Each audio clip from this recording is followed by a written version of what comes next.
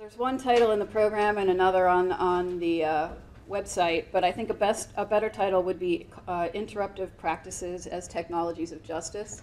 And I think if there's a way that I could tie my paper to the first two papers in the panel, it might be to point out that something like free, prior, and informed consent, or in particular participatory mapping, which can be a part of that, could themselves be viewed as what I'm calling interruptive practices. So I'm going to begin with something that Delgamuukw said during his opening statement in the Delgamuukw versus British Columbia case. He asserted, quote, "We do not seek a decision as to whether our system might continue or not. It will continue," end of quote. This declaration asserts sovereignty, but it also voices a view about time. My sense is that your typical judge or settler subject can hear the assertion of sovereignty, but not the idea about time. That's probably because it's easier to see Indigenous land claims as claims about justice than it is to see them as claims about time, in part because settler subjects are too confident that they know what time is and that it is only one thing. I'm going to explore what's wrong with that confidence today because I think it opens up possibilities for interrupting some of the settled thought patterns of settler colonial subjects. I'm pursuing this line of thought because I think it is a technology of justice. It's one thing for courts to make rulings and truth commissions to issue recommendations. It's another thing entirely for an entrenched worldview to shift, such that what was once viewed as an unquestionable structure of the world is experienced by people who benefit from that structure as an inexcusable form of domination. What I mean is, what would it take for settler colonial subjects to really see and hear and feel their implication in ongoing injustice? I'll assert my belief that institutions cannot accomplish this on their own. And that's why I want to spend a bit of time thinking about how to create interruptive moments. I'm aware that a lot has been written and said about the Delgamuukw and other land claims cases by people who know a lot more about the history of law and Indigenous groups in Canada than I do. So thinking about myself as a philosopher from the United States, a settler colonial subject, I asked myself, what could I contribute to this panel on law, process, Indigenous rights?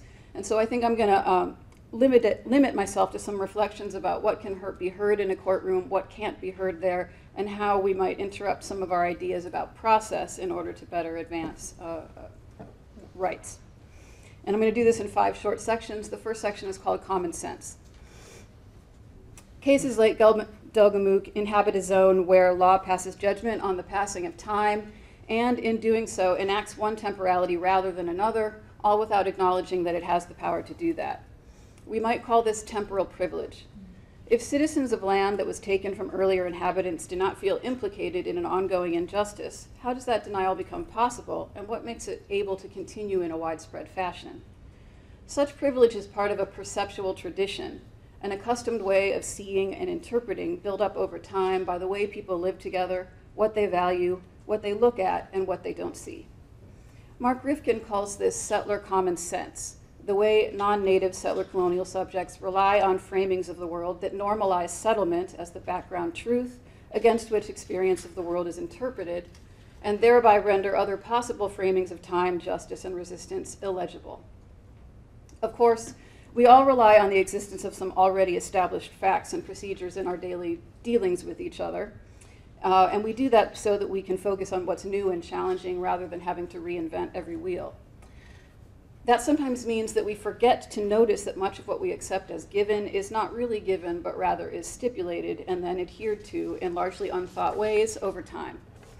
In our daily lives, common sense presents many of our choices to us as if they were simply how the world works, and so we don't always notice that they are choices and that things could be otherwise.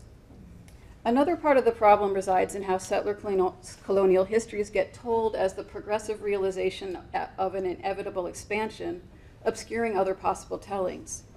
We might call this a lapse, a failure of memory, or a piece of a larger picture gone missing. When a story of settler inhabitation is told as preordained or unproblematically legitimate, there's much that must remain outside of that frame. Here's an example set in the 19th century US, but connected to the present moment by a continuous thread. Lapse occurs when the 1862 Dakota War is described by settlers as criminal behavior by natives rather than as sovereign self-defense in the face of long-standing injustice. Settler common sense perceives native self-determination as a temporal aberration. as if challenging white settlement were a refusal to live in the present moment or a failure to recognize a future assumed by settlers as inevitable. Settlers think this way at least in part because nothing in their perceptual tradition allows them to see the decades-long slow-motion onslaught of injustice and deprivation that leads up to the Dakota War. So there's the official colonial story of acquiescence and disappearance that would be countered by the way in which the Dakota people would say that they neither acquiesced nor disappeared. All I'm pointing out is that all of us are trained about where to look and what to see when we look where we look, and it's possible to learn how to think otherwise. Section 2 is called lapse. It's important to notice what's negative about a lapse. Settler colonial ways of perceiving and inhabiting worlds fail to acknowledge and remember and appreciate and honor as equal Indigenous lives and Indigenous ways of world building, and that's an ethical failure with deadly consequences. It's also important to draw attention to what may be positive about a lapse. A lapse, when identified, stands as evidence that no system is universal. It points to something missing from a commonly accepted picture. No regime and no perceptual tradition encompasses all truth, and so the unintelligibility of some ways of thinking may have positive value, pointing us towards resources and modes of resistance that already exist or that are struggling to come into being. Change can emerge from sites like that, precisely because any form of thinking is a result of training and not the reflection of an unchangeable nature. Subjects trained to think inside of one tradition can listen for what that system cannot contain. So lapse is not only negation, but has its positive value.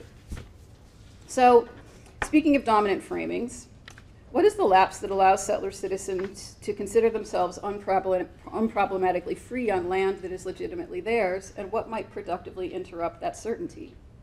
Legitimate ownership in this context is granted by law, but the law is built on a deep history of expropriation. Learning how to see that may help people think differently about what it means to dwell together on land, or possibly teach us to admit that land's provenance can't be determined entirely by property law, just as time's passing can't be contained in one temporal rendering without showing signs of a lapse. Section 3 is called Delgamuukw.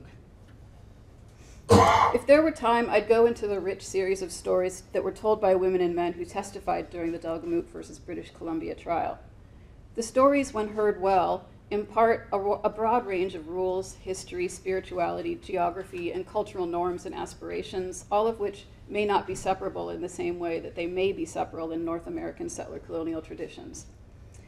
So that should have been an interruptive moment. In court, oral narratives were used as evidence that the Gitxsan and Wet'suwet'en houses ought to be granted sovereignty over or title to their land, whereas in the lives of these indigenous peoples, the oral narratives are title, or there's something close to the legalist concept of title. And that point, and many others, should have stopped everyone in their tracks and sent them scrambling to understand the difference. The oral narratives told as testimony in this case support norms against treating nature with disrespect, establish control over portions of land and reasons for moves to other sites, and provide information on land ownership over time. The ownership is also a Western legalist term. It should be possible to recognize these stories as legal materials, even if they don't conform to legalist expectations about evidence or settler colonial assumptions about how narrative works. I wish I had more time to say things about that. My point for now is that it should be clear to anyone who truly listens that these stories exist in order to bring into being and then sustain a world, much like Western law does for many settler colonial citizens. But it's important to note that these stories inhabit time differently and aim to build a different kind of world. Learning to hear them is one way that settler colonial narratives might get interrupted.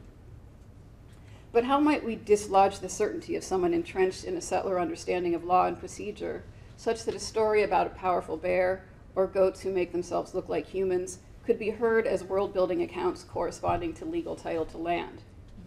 It won't be easy. Consider this interruption coming from the side of domination. In the courtroom, after presenting all of the Adawk-based evidence, and the Adawk is a name for Gitxsan oral histories, the lawyer for the plaintiffs asserts that the Adawks are told for the truth of their contents.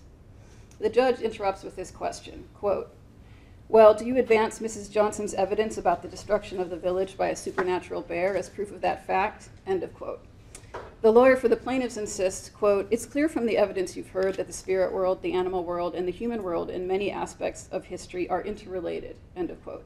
It does not seem to be clear to the judge that this is so. He responds, quote, up till now, we've been proceeding on the basis that if the witness says it's part of the adhoc, then it's taken to be part of the adhoc. And that's the difficulty I'm having. I've heard evidence of what I would describe, and I don't say this pejoratively, but the closest thing that comes to my mind is mythology. And if the witness says it's part of the adhoc, am I bound by that? End of quote. The judge can't imagine himself being bound by what he calls mythology, what a more generous reader might recognize as a different cultural expression of history, law, and social norm making. At the same time, he never questions the conditions of production of the history, law, and social norm making over which he himself presides. And if he did question it, he might come to see that modern law is as much of a mythology as is the story of the supernatural bear that he cannot make himself hear. This certainty about jurisdiction allows him to rule that the Gitxsan and Wet'suwet'en peoples lacked standing to claim existing rights because their rights had been extinguished by Canadian law prior to the 1982 Constitution Act. And that makes my point about lapse. He believes that sovereignty declared by settlers means legitimate rule, even if the lands claimed were already inhabited by societies who did not sign treaties or lose battles. There isn't time to discuss this, but the Supreme Court ruling in this case changes things, and I consider it to be a good ruling that, because it does not free itself from colonial narratives, is also in some ways a bad ruling. Section 4 is called logic. This leads us back to the lapse with which we began. I said that a lapse is negative. It's a piece of time or a different temporality missing from an account smoothed over to look seamless. But a lapse also has positive resonance. It points to something missing if we learn to look for it. We'll find lapse in any account of settler colonial history that frames territorial expansion as always already inevitable, or requires that Indigenous truths must reside in a timeless past, or dictates what the terms of citizenship or the terms of tribal membership can be, or educates Indigenous children in residential schools, or attaches self-determination to Western legal ideas about sovereignty and land ownership, and so on. Lapse is a feature of settler colonial truth. We like to think that failures of communication reside with the speaker, and that any failure means that she who speaks ought to learn to do better. But when we know more about perceptual traditions and the forms common sense may take, it becomes clear that sometimes no space is made for hearing, and so the fault may lie with the one who thought she was listening, or the fault may lie in the way human beings adhere unthinkingly to structures where certain kinds of speech may not be heard. A colonial court declaring it has jurisdiction to decide whether Indigenous groups have jurisdiction over their own lands is one such faulty space. So let me make a point about reasoning or logic. That a system is a totality and yet has an outside may appear to logic as a problem. So you might say, how can something be total and yet not include something? Or how can indigenous groups have sovereignty if they're part of a North American sovereign? But that is only a problem within that system. If instead you're aiming to show that no system is a totality, that there is no such thing as a totality that contains everything, then the objection that it's weird to find a surplus to a totality can't make sense. So a philosopher or a lawyer might say to me, you can't expect me to accept an argument that defies logic, and I might say, why do you assume that there's only one logic? So to relate this to the problem of settler common sense, you say this is how we've always done things, and I'm skeptical of the truth value of your statement, not because I don't believe in facts, but because I'm aware of how the colonial frame limits what words mean in the phrase, this is how we have always done things. My sense of what logic dictates and what words mean gets interrupted by a competing temporality, and that's interruption as a technology of justice. All right, my final section is called time. And I'm running out of it. Okay. I've been saying that there are multiple temporalities at play when we subject Indigenous worlds to colonial rules, but I haven't been very specific about what that means. One way to think this is in the form of a question. What would it mean to call a history of law that retrospectively authorizes theft and lawlessness for some at the expense of others a shared history? Rifkin observes that, quote, for things to be simultaneous, they must be situated within a single frame of reference, end of quote. If that's true, does native dispossession really happen in the same time as settler claims to property? Do lawsuits seeking Indigenous jurisdiction over territory never ceded really happen in the same time as settler colonial court rulings that have every confidence that it is within their jurisdiction to decide? I've tried to show that a structure of lapse for those who learn to look for it may produce subjects who encounter unintelligibility and see in it a sign that more work needs to be done, that something other than what is expected is there, and that we may need resources not readily available from within our own traditions in order to understand it. Knowing how to recognize how we have not been prepared to interpret the ways of other traditions opens up possibilities for navigating time in its shared and unshared dimensions.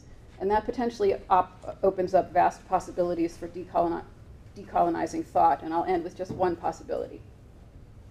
If we think of linear progressive time not as the only truth about time, but instead as a structural presupposition embedded in a particular frame, then what it means to inherit a past changes. For instance, the fact that the past cannot be undone does not prove that time is linear. Rather, our belief that time is only linear narrows for us what we think can be done about the past. That matters because at every moment in the long story of history the long story of relationships between settlers and indigenous peoples, including this moment, different narratives and outcomes were and are possible. Every tradition is a set of beliefs and practices underway and held in place by structures of habit, rule, and tradition, but anything that is underway can also be interrupted.